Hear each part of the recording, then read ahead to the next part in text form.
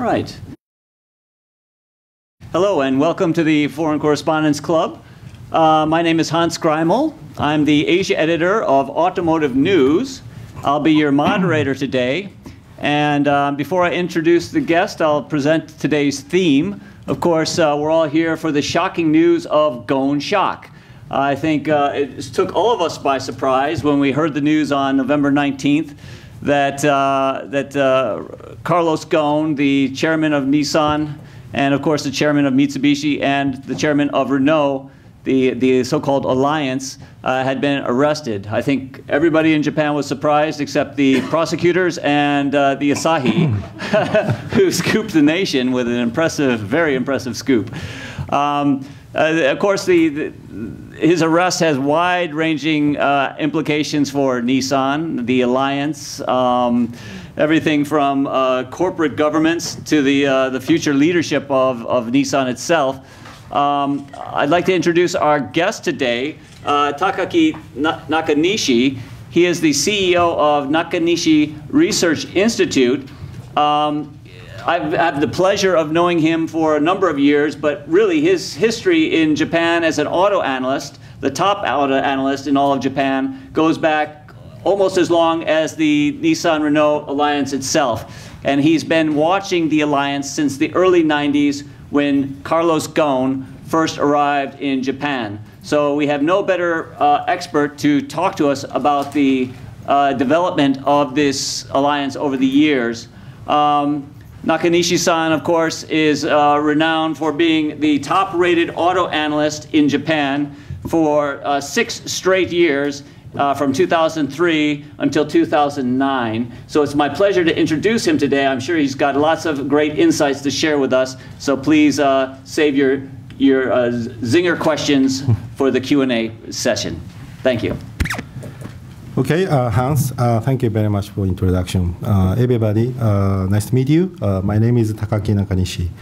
I've been spending almost 25 years as an auto analyst, mostly security analyst. Now I'm running this company for independently and standing a kind of unique position, analyzing industry and companies. So, first time when I met Carlos Ghosn, that was 20 to 23 years ago. He was CEO of Renault. I think he was making a presentation about how to turn around Renault at I think an investors conference attached to Paris Motor Show. And the second time I met him was June 1999. That was a couple, maybe several months after announcement of Renault-Nissan alliance. And I met him before he was really arriving to Nissan, I believe. And coincidentally, maybe this is open information now, I helped Renault to make a deal with Nissan when I was at auto analyst at the Merrill Lynch. And at that time, probably analyst's most important job was beyond the wall, helping making deal, transaction, M&A, something like that. But anyway, it is my great honor to make a presentation in front of global media. And seems like a lot of people, there are so many discussion issues. I think it's impossible to address everything. But as you know, I cannot really comment Carlos Ghosn is guilty or not guilty. Or I really cannot comment this is a coup or not coup. That's not my job. My job is address, making some good explanation of direct or indirect cause of this problem. What's a real governance problem levied between Renault and Nissan, and probably industry implication because of this turmoil. That's kind of key issues I like to address. And before coming to the main topic, many of them probably can write Japanese. So I just published my book, Case Revolution. And I think that this is a quite imperative knowledge to understand what I'm going to talk today. So I strongly encourage to read this. This was published in November 21. So just a couple of days after Ghosn's arrest. And unfortunately, this is not a big discussion point in the industry today, but sooner or later it should be focused. So it's just a little joke. But when I first heard this news, I was really surprised. Mr. Saikawa said, this is he felt more than regret, but outrage. Well, my case, sympathy. Ghosn need to spend Christmas. First time in Tokyo. It's pretty cold compared to Rio de Janeiro, I think. So it's the place supposed to some joke. But anyway, so I think I like to address 3 agenda today. Number 1, root cause, direct or indirect, the cause behind this problem. And also, I think I like to address impact to scenario analysis to development of the alliance. And a third point is what's the implication coming from re-Japanization of Nissan. I think probably for now it is impossible to stop. So potential implication to industry aspect. Those are issues I like to address. Okay, so let's move on to the first subject, the background, direct or indirect cause. I think I don't know the truth, what really happened. Most of the information I learned actually came from the prosecutor office or Nissan.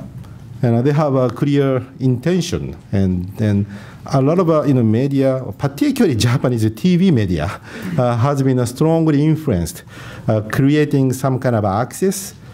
Renault and I think Ghosn and Nissan is evil. No, Ghosn and French state is evil. Renault and Nissan, who is protecting, like Mr. Saikawa, fighting for the stakeholder of Nissan, is the justice. And I think this is a very, I feel uncomfortable about that kind of good, bad, or evil, or justice, kind of access. I think this is seriously speaking, Nissan's management issue has been involved, which Nissan has just keep unchanged quite long time. So I feel Mr. Saikawa is really part of a responsibility, a very important part of the responsibility. And I think that kind of things has not been really addressed by Japanese media. So something I really want to stress that here for FCCJ member, that's an important subject we should discuss. And also governance issue between Renault, Nissan. I think I've been as a securities analyst since 2005, when Ghosn started doing both the CEO position for Nissan and Renault. It's been a long time discussion how long Renault Nissan will maintain such a conflict of interest structure of Renault Nissan's capital structure. And it's a classical thesis, very much classical thesis. We've been discussing if either Renault, Nissan really want to be listed both stock exchange. This is what we call the parent, children, parent and child subsidiary, the dual listing, and which is basically doesn't make sense in terms of efficiency of capital. And we are waiting for the answer. So it is quite a natural movement. Renault take a control over Nissan, or if they want to keep independent, I think Renault need to reduce the stake and make a more equal fit capital structure. And this has not been really answered quite a long time. And Nissan management member has really kept that things gray and explained, unchanged. So I think a part of the responsibility, Renault Nissan is quite I think quite big. So that's something I want to address here. And the Japanese media simply talking about amount of money compensation. Ghosn has been misreported is bad. and hiding, or mispresenting documents is even worse. But I just start the point of my comment on this subject. I think amount is probably not important part of problem. The way to make a decision, the way to make a determination, process, transparency of process, and clear governance structure. Oversee or check that process is the issue. And as you know, Nissan, Japanese governance system is still, it's been getting better, but still kind of vague. Company doesn't really have to establish a special committee to oversee compensation, but the company really need to have a responsibility to transparency of process. So usually, independent outside directors are appointed and oversee that process. But in Nissan's case, until June this year, the company has not had any outside independent directors, and which has been determined by very vaguely. I think we didn't know the real discussion how Ghosn's compensation has been determined. So I think in Japan, the media focus on amount. 10 billion is big or bad, small. I think it's not that big.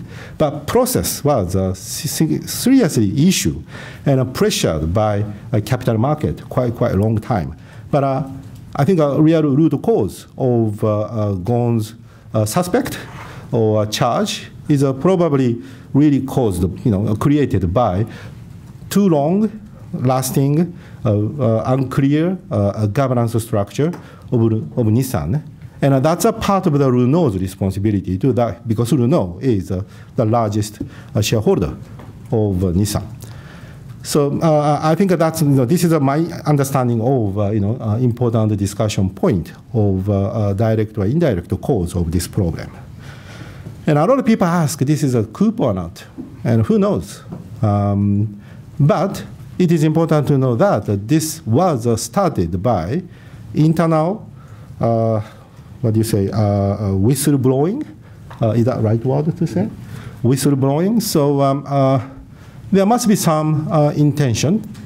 And I don't know how Mr. Saikawa management people handle this situation. It could be coup or it could be not. But I think there must be some connection. So it is impossible to prove what happened. But I think the case was related to some intention inside Nissan. And clearly Japan, Nissan's management has a passion to re-Japanize Nissan. Want to be more independent. And they have a lot of confidence, can go alone without Renault. And they also have more passion to deal with more promising, more powerful, more successful new horizon of alliance beyond Renault. So I think a passion of Nissan's independency and re-Japanization is obviously there. And I felt from beginning of this year, particularly February, I'm hearing a lot of rumor or complaint from Nissan people. They are so uncomfortable about the decision Renault reappointed Carlos Ghosn. And we knew there was a very nasty fight between French state and Ghosn since 2015. And 2017 was really intensified regarding reappointment of his CEO position at Renault. And Carlos Ghosn was saying French state should sell 15% Renault stake first. After that, irreversible structure can be achieved easily. So Ghosn was really making some fight, protecting Nissan. But suddenly, Renault announced reappointing Carlos Ghosn as a CEO. And Carlos Ghosn promised shareholders to make a irreversible structure, no questionable structure by 2022. And so from this announcement of February to June, I think Nissan's inside Nissan, I felt a lot of confusion, complaint, fear, really wondering fairness of Nissan's position in this discussion. Because I personally also felt Ghosn is really fighting for what? Well, I felt there was really no clear discussion point. This is good for Renault Nissan, good for Nissan. But absolutely, that's an opportunity for Carlos Ghosn. He can extend his power, control, governance, maybe at least by 2022, beyond endless. So that kind of atmosphere was obvious inside Nissan, and I think this outcome was, to me, it's understandable. But is that a real coup or not? I don't know. So that's my understanding behind of this problem. So next, I want to address second subject, the scenario analysis. What's going to happen to Renault Nissan from now on? And among some media, I've been pointing out there are 3 scenarios. Number 1, Nissan will buy Renault share based on RAMA, revised alliance memorandum agreement, which was revised in 2015 after the Pro-Hange law in the state in French. Renault, in the past, Nissan has no right to buy Renault shares until Renault member of the Renault's board approved the transaction. But after the revision, Nissan now has a right to buy Renault share based on majority voting in Nissan's member of the board.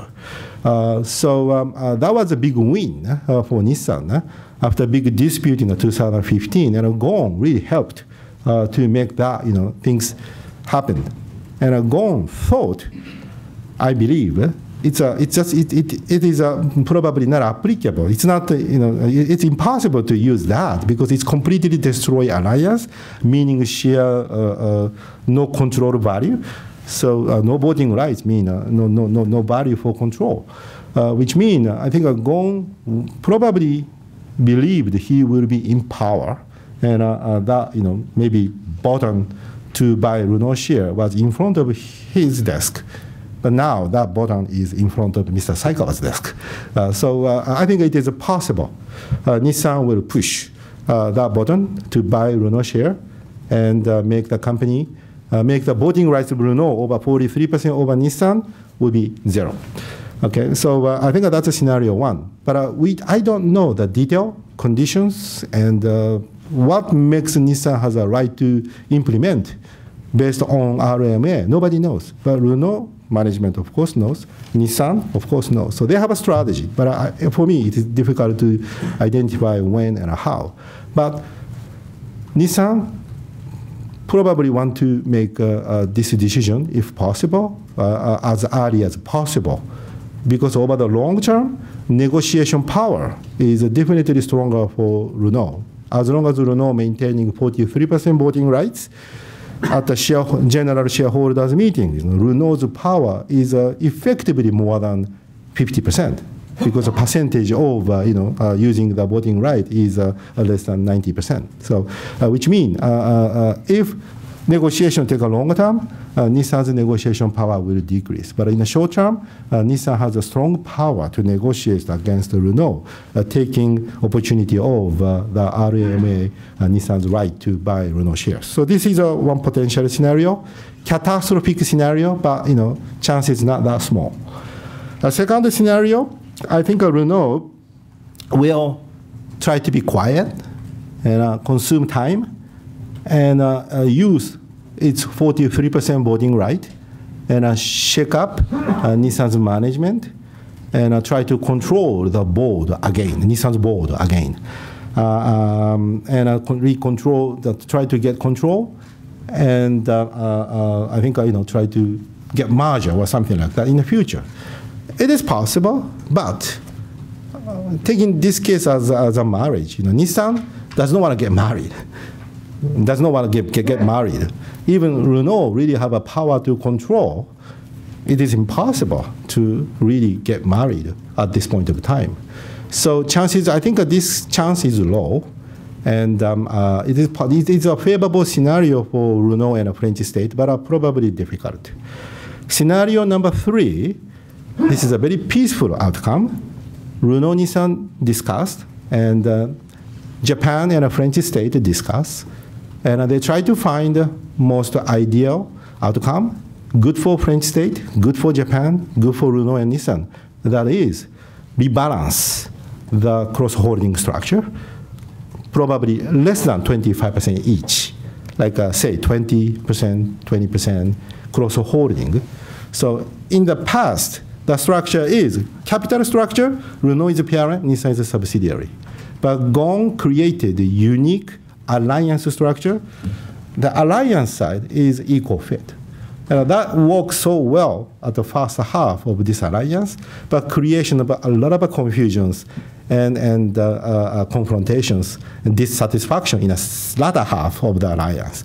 So we have a question. So maybe we just make alliance parent subsidiary, capital parent subsidiary. This is a scenario number 2. But scenario number 3 is alliance is an equal fit. So why not? Capital structure is also alliance. It's also equal fit, like a 2020. So this is I hope you understand my explanation, but this is a scenario number 3. It is possible because it is impossible to break up this alliance suddenly. Well, Nissan, Renault worked so hard to create this structure in the past 20 years. And it is impossible to really come to zero over the night. So they probably initially come to this equal fit agreement between capital and alliance between Nissan and Renault, and take a time to think about what's the best solution they can take over the longer term. As for Renault's aspect, if Renault cannot control Nissan, there is no point to keep 43% stake. 43% stake is the passion of control. This is they pay this value to control the company. If Nissan is now no way to control, I think Renault has rationally making a lot of sense. Reduce the stake, let's say 24.9%, or maybe like a 20%. So that's my analysis for a potential scenario. So if time is allowed, I think I just addressed the implication to the industry. Well, so as this book says, this is we are facing to case revolution, transformation from manufacturing industry to mobility industry. We move not based on just ownership, we move based on as a service. So this is the significant transformation taking the industry facing to, and in order to become a comprehensive service and manufacturing provider to this mobility industry, the scale of the company or alliance is critically important because level of capital expenditures, level of research and development are tremendous. And I believe at least 4 or 5 major OEMs group can just afford building such a big platform. So Renault, Nissan, Mitsubishi was, well, still is, the one potential strong alliance. And I think, the very shaky situation in alliance of them makes much advantageous comparatively for companies who are a coalition like a GM or like a Toyota Group, like a Daimler. And I think those 3 front-running companies are very good, the stage. I think they are pretty much pleased. The collapse, seeing the collapse and weakness of a powerful Renault-Nissan alliance group. On the other hand, company like Volkswagen, like Ford, Peugeot, they are kind of, maybe Hyundai, Kia, they are mid-sized company group. Volkswagen is not a mid-size, but in terms of this, case auto 2.0 type of the preparation, I think they are slightly behind. So they think this is a great opportunity to form a new coalition if Nissan and Mitsubishi is open to make a discussion for a future alliance. So I think that this shaky or collapse of Renault-Nissan alliance makes a tremendous impact, competitive dynamics and structure of auto industry. And that makes a lot of power change, power shift within industry, in my view. So outcome of their discussion is it is quite interesting. But I do want to see sudden collapse of the alliance. That's going to make the company, either Renault, Nissan, very difficult.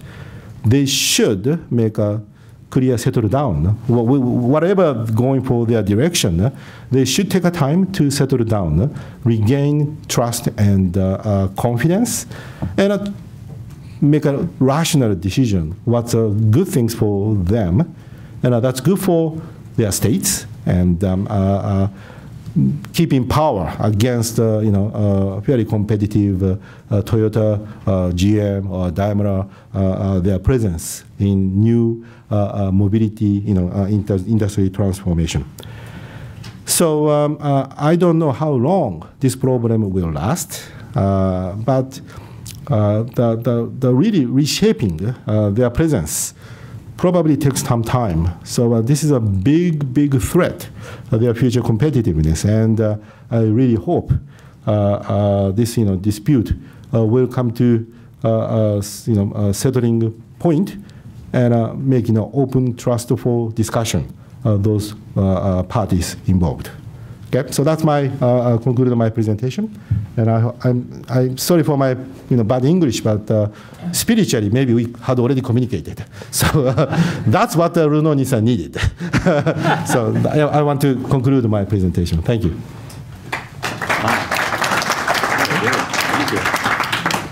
Well, thank you, Nakanishi-san. That was fascinating, and I think you covered so many angles and gave us so much food for thought. So at this point, I'll turn it over to the floor. We'll take questions from the working press first. If you have any, please raise your hand and introduce yourself. I think we have a step to the microphone, if you can, or we have this mic here. Yes.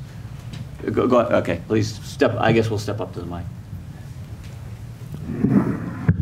I'm Martin Fritz with the German business magazine Wirtschaftswoche. You said Nissan and Renault should be, also the capital structure should be more equal. Now the thing is the boss of Renault is also the boss of Nissan.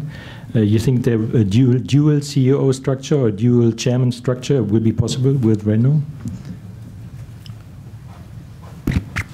Okay. I hope I understand your second question, but I'll try to answer fast. Okay. First of all, I said I didn't mean equal fit or dual equivalent. Cross holding is a right choice. What I said was a dual listing of companies at a different stock exchange create unclear governance structure, conflict of the interest. Okay, so one CEO serving, one person serving CEO positions for those two companies is out of question. It is impossible. Well, I thought that was a temporary thing. But however, Ghosn has extended how many years? Since 2005. So like 12 years, he dominated that position. And that's, I think, a market and shareholders really criticized that kind of things is not sustainable. So that's one point. And I said 3 scenarios, right? But from the market aspect, if Renault and Nissan want to be listed different companies at different markets, stock exchange, I think they need to clarify the control governance issue. As I said, Renault control Nissan, and Nissan should be delisted, make a one company. So that's a really rational logic of capitalism. Or if they really want to be separated companies, they should be, Renault should reduce stake and try to solve a conflict of the interest subject. This is not just a global case, like SoftBank Group, try to just list their SoftBank, company. That is also a very serious conflict of interest issue. I think the trend is such a dual listing structure should be eliminated. That is more like a governance code direction. Not just Japan, basically elsewhere. But Japan was very vague, and they tried to organize this. So answer is, I think the current status is very difficult to be maintained. They should find more clear and simple structure. For instance, they just rebalance their share cross holdings by 2020. And equal fee situation makes those two companies listed French and Japanese stock market simultaneously. That's possible. And also, Ghosn created a very ambivalent structure that is, I already mentioned, capital structure, Renault control Nissan, so parent and a subsidiary. But alliance is different. Alliance is spiritually equal fit. So that's why Nissan own 15% non-voting right, and Renault own 43% over Nissan with a voting rights. So capital structure is a parent subsidiary, but it's a more like an equal fit spiritual alliance structure. And as I mentioned, it works so well at the beginning, but in the latter half of this alliance, it creates a lot of problem. At the end, we have this big scandal and the collapse of Ghosn. So I think it is impossible to come back dual management structure. I think one person controls both companies. I think Renault Nissan has only choices: go independent or go one company, or equal fit cross-holding structure. So that's why I pointed out 3 scenarios. It's possible, but I don't know which one is the most likely. I hope you get my drift. But anyway, I think my explanation answered 2 of your questions, I hope. Yeah. Okay. Very good. All right. Thank you. Thank you for your presentation. My name is Patrick Walter with German newspaper Frankfurter Allgemeine. I have 2 questions, if I may. If this alliance would break up, what would that mean for the Japanese auto industry? Could you speculate a little bit on that or give us your thoughts? And my second question, there was a lot of talk with analysts in Tokyo that the whole, let's say, attack on Mr. Ghosn or the incidents that happened, that it has to do with the fact that he might be foreigner in a Japanese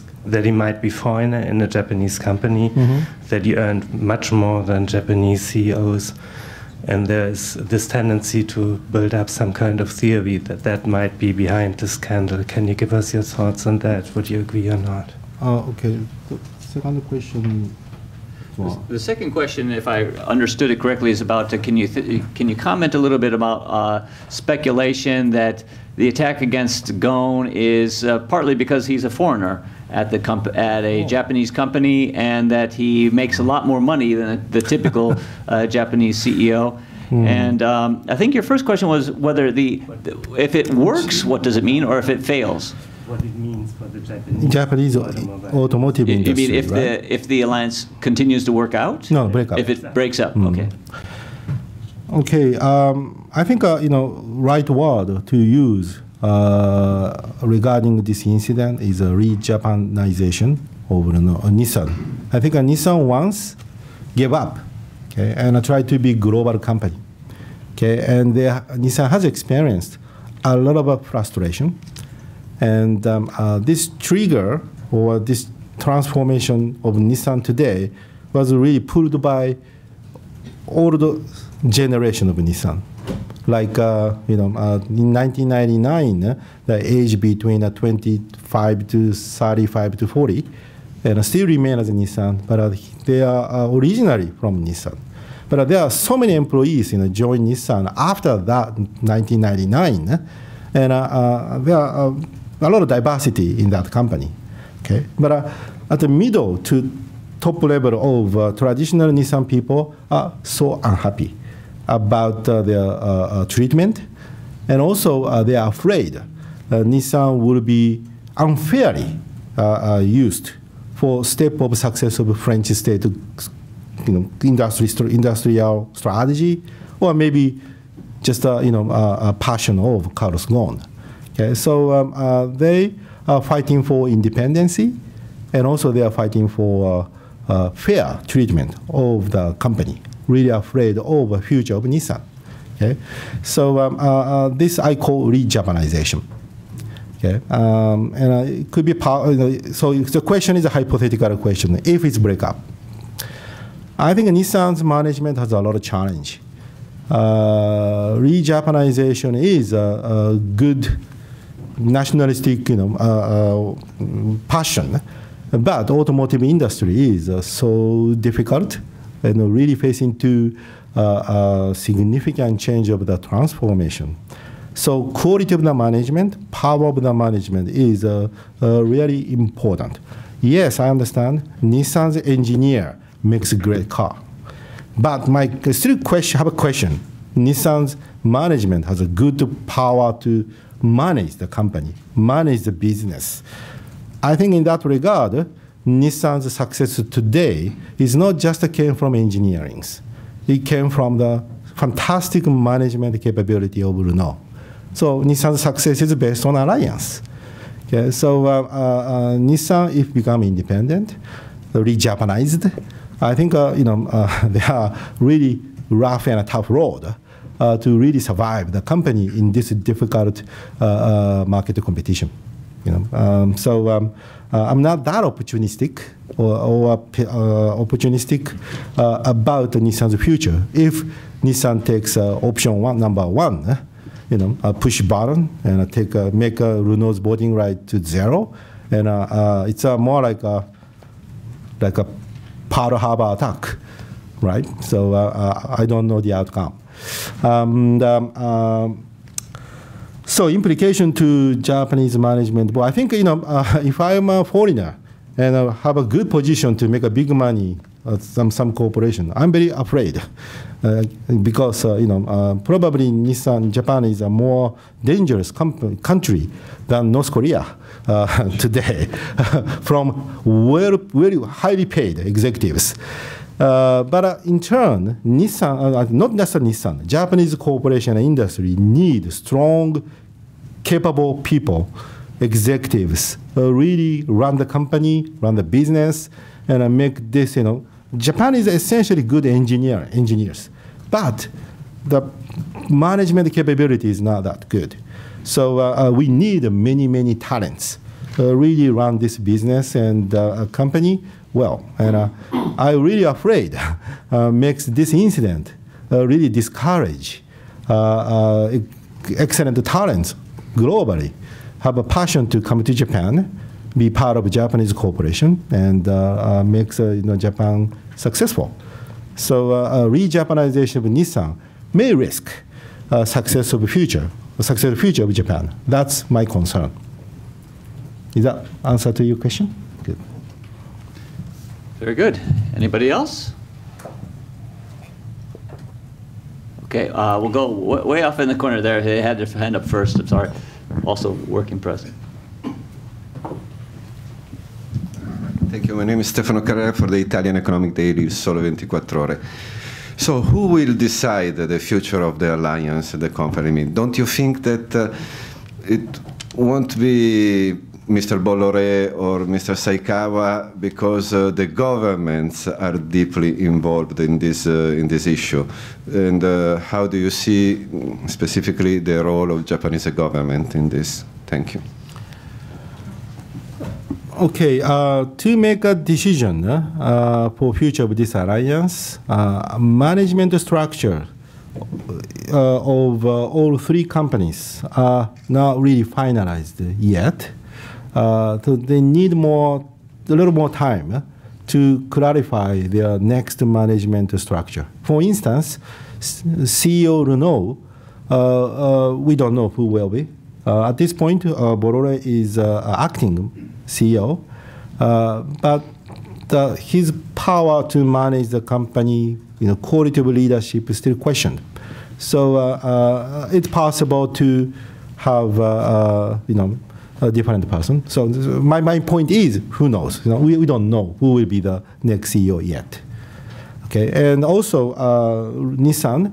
I think my speculation is Mr. Saikawa will be very powerful leader in Nissan, controlling the board, and also controlling a majority of employees. I think support. And also his relationship with the Japanese government. Japanese government standing the third party, but they are really carefully monitoring Nissan's situation. So Saikawa will be probably the key person to make a decision. And from Mitsubishi Motors, I think no doubt Mr. Masuko will stay in CEO, and probably this is important. A stronger support should be coming from Mitsubishi Group, particularly Mitsubishi Corp. Will try to be more important roles in managing Mitsubishi Motors. So those three, a new structure will discuss for the future direction of Alliance future. Okay, so that's, I think I think your question who, my answer is them. Okay, and but however, as already mentioned, from Nissan's aspect, they really want to come up to conclusion as early as possible, because in a power of capitalism, Renault has a power to control Nissan general shareholder meetings. So appointing or dismissing directors, this is all up to Renault. So Nissan want to really make a decision in the short term. And from an aspect of Renault, they really want to take more time as much as possible because when time goes by, Renault eventually can control Nissan again. However, outcome is a disaster. If Nissan really does not want to do marriage with Renault, we can't get marriage if one party really want to divorce. So, but Renault tactics, they want to take more time, shake up Nissan's management over the time. So we know who will be the key person will negotiate, but we don't know how they're going to negotiate and how the outcome will be reached. So that's a tough question to answer. Is that okay to your questions? Okay, we'll go right here at this middle table, please. Thank you.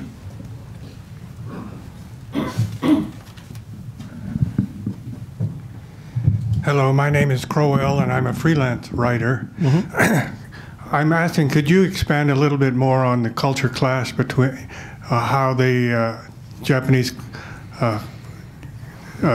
consider performance and executive compensation?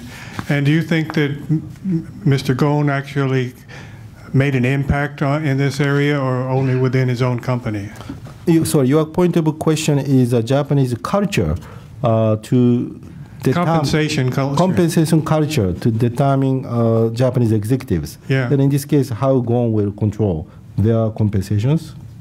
Well, sorry, I didn't understand your point of view. I just wondered, Mr. Ghosn is outspoken on the need for performance over more traditional management styles. Do you think he made an impact outside of his own company, in Japan, outside of his own company on this area? I think I probably don't know well. Answer properly your point of the interest. So this is a probably incomplete answer. Nevertheless, for Nissan, Ghosn was, if you look at the Nissan's, compensation structure, they have a relatively reasonable Japanese cultured level of compensation. Plus, which never be disclosed, but SAR, stock appreciation rewards, are also available, provided to not just a member of the board, the directors, but also executives, directors.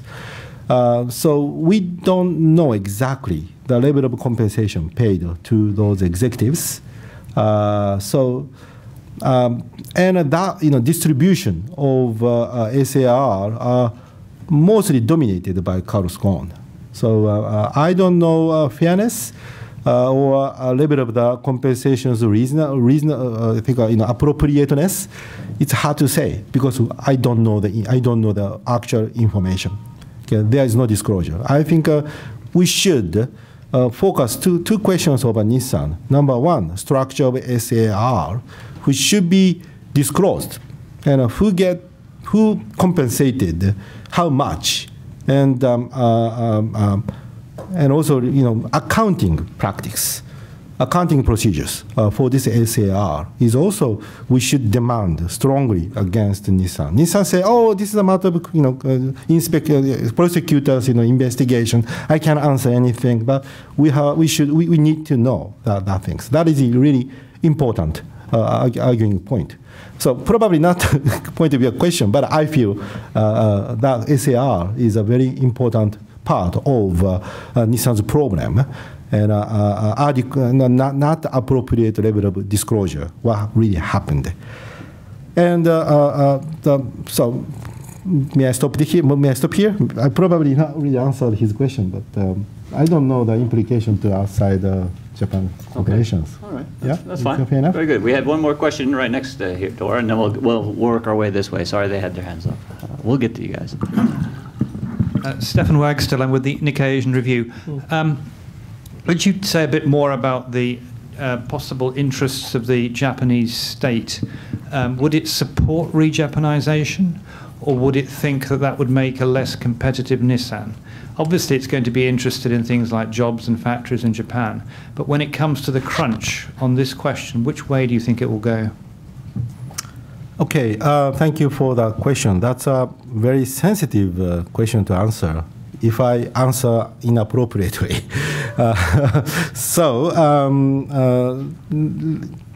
Japanese, French state is have a position as a shareholder of Renault, and that is clear. But Japan government, Nissan is just one independent corporations, and there is no direct linkage to this problem. So Japanese government is outside of this problem, and they just want to see a peaceful agreement and outcome beyond this conflict. That's maybe safe answer. Nevertheless, I think there are many opinions inside the government and also ministry. There are many opinions, and definitely some people inside the government, some people in ministry may be thinking, this is a favorable outcome. They are standing, the sideline, of course, no intervention, but they support Nissan's re-Japanization because that's good for Japan wealth, success of Japanese state interest. Because the new generation of automotive competitiveness is not just between corporations. This is a really national strategy to win. We call this is a case. You say Auto 2.0 or whatsoever. The new power of this automotive industry, mobility industry, is really determine success of the nation in states of the future. Like U.S., They are working very closely between IT corporations and automotive industry. China, everything is closed, but they are really dominating in a lot of key technologies and also dominating the database. And German has also a strategy. So if Nissan, Mitsubishi also are really, unified into a French industrial strategy, that is a big threat against Japan.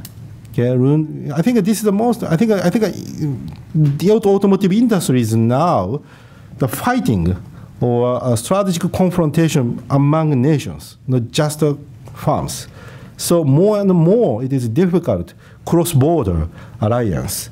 We learned this, at the time of the financial crisis, 2008. A lot of a company injected, tax into automotive industry, and helped return around of automotive industries. But in case, that company was across a border, like Nissan, tax injection Nissan cannot be used by French, Renault's turnaround. It has to be something money need to be painted color. So it's a separate issue, right? So cross-border, alliance is getting more difficult. It is, I don't mean it's impossible, but control is getting more difficult. So Japanese sentiment, I'm not talking about whole consensus. Some people at the states and also ministry thinks Nissan should be on Japan's side. And that's why Nissan's passion to re-Japanize, some people are supportive in my observation. Yep. So,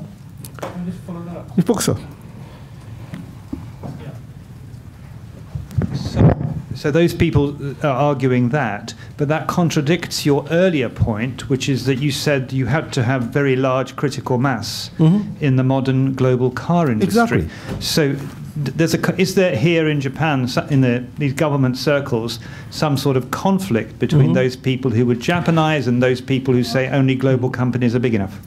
Okay, thank you for that question. It may sound contradicting, but without a control, alliance structure can be made.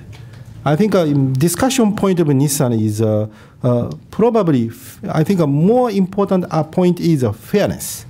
Okay, because Ghosn power was absolute, so powerful, no. Okay, so I think Ghosn was a great manager in the past and treating Nissan so fairly, but in the past several years, I think fairness has disappeared. And I think maybe Nissan people are so afraid future of the company, fairness of the company. So without the trust and also mutually beneficial, it is very difficult to creating meaningful alliance. So breakup may be better outcome in some case. Okay, so I'm not denying over the border, cross-border alliance. That is essentially important, critical. But trust and a mutual benefit, fairness is very important. And my question here is,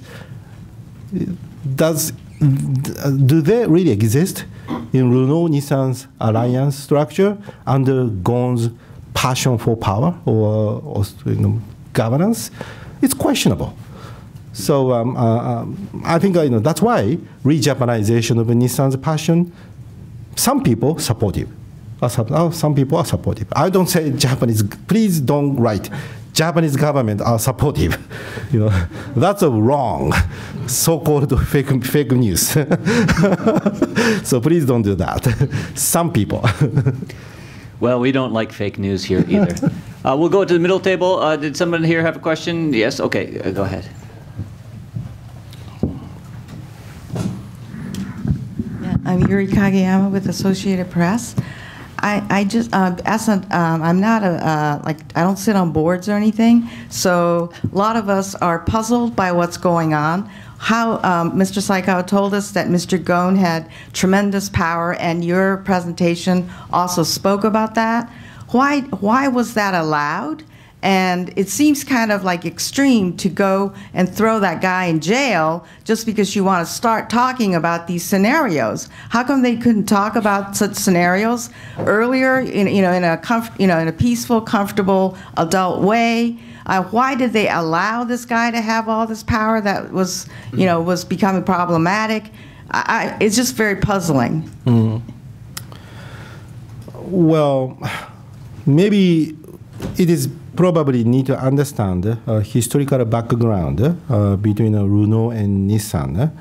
I think by 2003, it was an obvious path. Renault will control Nissan completely after successful turnaround of Nissan. That's why Renault owned a stock warrant acquired 1999. Initial stake was 36% with warrant, exercisable at some condition. And 2003, Renault executed that warrant and increased stake to 43%, 44% at that time. So 44% is a virtually controlling company. And over the time, there should be 51 and a completely subsidiary and 100% in the future. That was the original path. However, Ghosn managed quite uniquely in order to make this alliance successful. That is, capital structure, parent subsidiary, yes. But alliance is different. Alliance, is equal fit. That is a spirit, spiritually equal fit. Nissan and Renault, it's an equal fit, equal. Okay? So they respect each other, creating business and a job, alliance jobs based on an equal fit spirit. So that was, Ghosn's great success with this alliance. And then they make a cross-holding structure, 43 versus 15. Okay. Then 2005, Ghosn become CEO and chairman, both Renault and Nissan. Okay. So even Nissan side, Ghosn is already very powerful. Management, I can say maybe emperor of Nissan.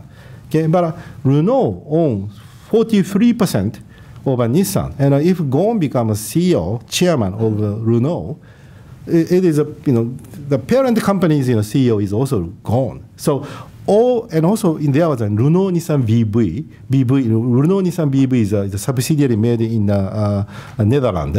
That chairman of alliance is also a strong power to controlling alliance management. All of those three chairman and a CEO position are dominated by Ghosn. So his power it's so powerful. It is emperor. Okay. So and also many executives are really appointed by and a strong influence by Ghosn. So I think Japanese. People who handle this case, I think there are three key persons, like Mr. Saikawa, Mr. Kawaguchi, and Mr. Karube. Those three, Nissan's, original working people, management people. But they are so afraid of, in my view, they're so afraid of Ghosn will fight back if they try to open this information with him. So I think it may be puzzling, but I think that is only only way they thought they really can make this as prosecuted by doing this kind of it sounds like a big coup and also very surprising way without any discussion. Suddenly prosecutor come in, right? So. I think that's quite a wide way. But I thought those three people thought this is the only way they can execute this, fixing this problem. And as for Japan systematic, situation, 司法取引だから、legal, what do you say 司法取引 in English? 司法取引 bargaining, legal bargaining. A plea bargaining. Huh? It's called plea bargaining. Oh, plea bargaining, yes. So plea bargaining was introduced in Japan in 2000, I think June 2018. And for prosecutor's office also have a big ambition, make this plea bargaining as a very powerful way to fix, really fixing Japanese, corporate crimes. And they also had the passion to make this as a very successful case, to make this plea bargaining become very settled and become a common practice in the Japanese legal system. Okay, so I think those two companies, two parties, Nissan and also prosecutor's office has their ambitions. Is ambition right word? But their goals. That's why it become like those two parties working together. But I think that's a different aims and a different goals. That's my understanding. But I feel very sorry about Carlos Ghosn. I think a Japanese legal system sounds very brutal, and I think I want to send my blanket to him because there is very cold in winter time.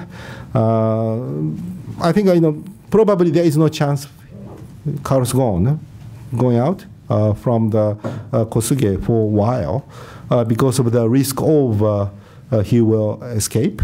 And also based on Japanese prosecution system, probably it is impossible to come out during investigation. So I feel very sorry. I think that system is probably looks so unfair, brutal to westernize the system, but still, unfortunately, that is a Japanese legal system. We may need to think about to change or review the legal system. But unfortunately, at this point, there is no special treatment. So I hope you understand my Meaning that you will not say whether it's a coup or not a coup, but everything you said seems to indicating. I don't want to say coup. Okay. There was I think the point is whisper blowing was a beginning. Right? From a standpoint of management. But they are fighting this case to protect the company. Okay? Protect the company. Because who knows who the whistleblower is? I mean, maybe this is just an excuse. Well, who knows? Yeah. That's your guess, right? So we don't know that. Okay? Whisper blowing was the beginning of this case. If so, I think Saikawa has a lot of option to handle this whisper blowing, but his judgment was this, process. You think it's puzzling and unfair, but that was his decision. And a lot of people think, oh, this might be the coup. It's possible, but how can I prove that? I don't know. But he definitely, if you look at the Japanese media, he's been treated like a hero, protecting stakeholder of Nissan against absolute evil of crazily compensated, the powerful guy, and seems like Renault and a French state back of him. So I think this Japanese media, the reporting way is not appropriate. Definitely, I think that's not fair. But at this point, I think Saikawa and Nissan has really have a rational explanation. There was a whisper blowing. Then they have to really protect the company. Okay? This is a really critical crime, potentially destroy the company. So they have a rational explanation how they handle this. So I'm not really saying this is not coup, but there is no obvious proof. But as I really say at the beginning, because whisper blowing was the beginning. So it is possible to link this case as some kind of what do you say? What we say coup is maybe the right word. There could be some linkage, but I think that's not the only word to explain this problem. Okay, very good. I think we're running out of time. Do we have maybe one last question? Anyone? Okay, we're going to go. Well, you've had your hand up, but you also work for my organization, so I'm going to defer over to the edge here.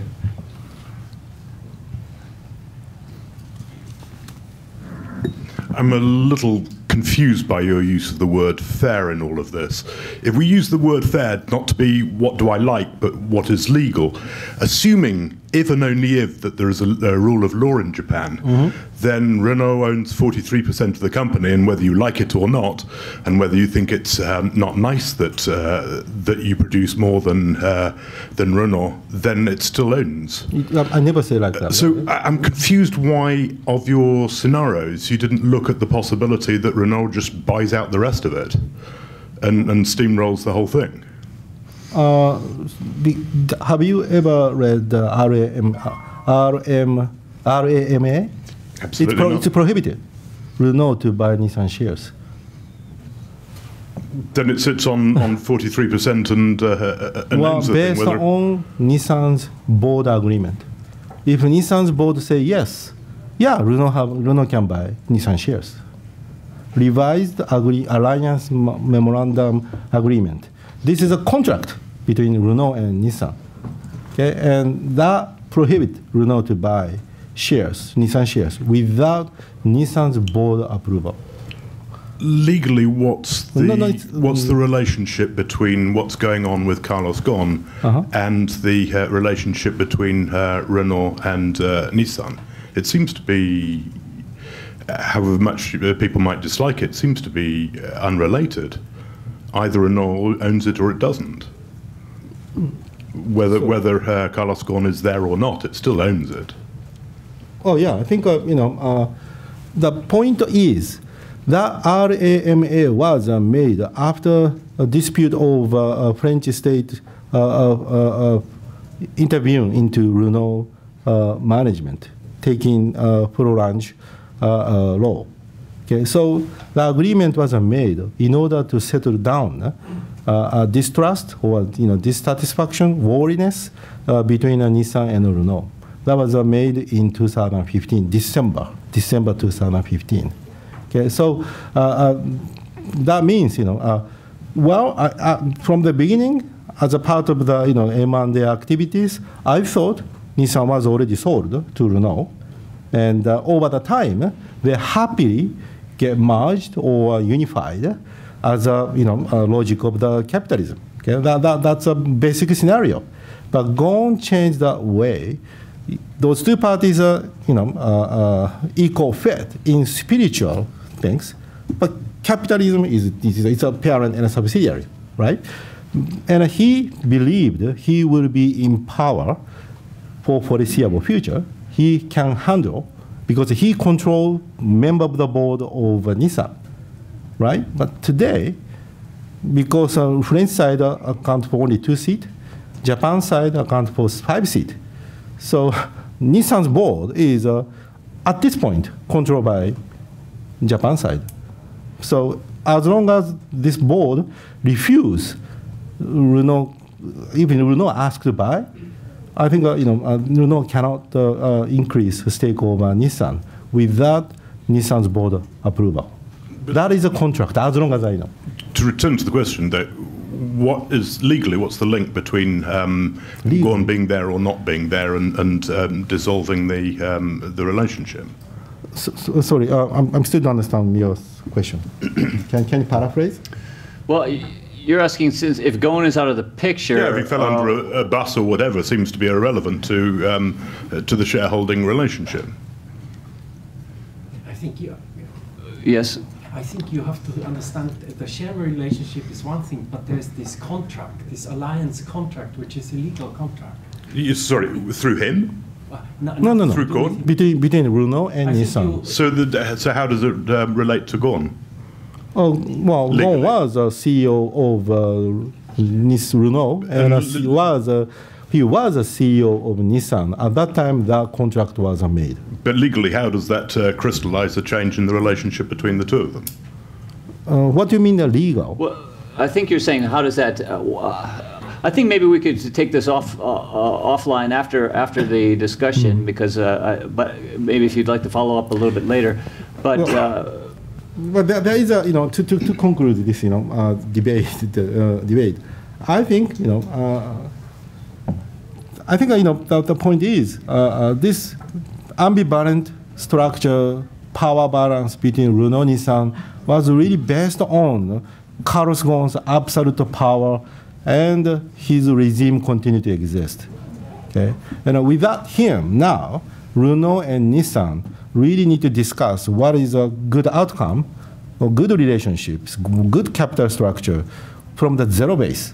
Okay, so I think they will discuss what is the best outcome, and I can easily assume Nissan will ask more equally fit relationships, not just the spirit of the alliance, but also capital relationships. And Renault thinks what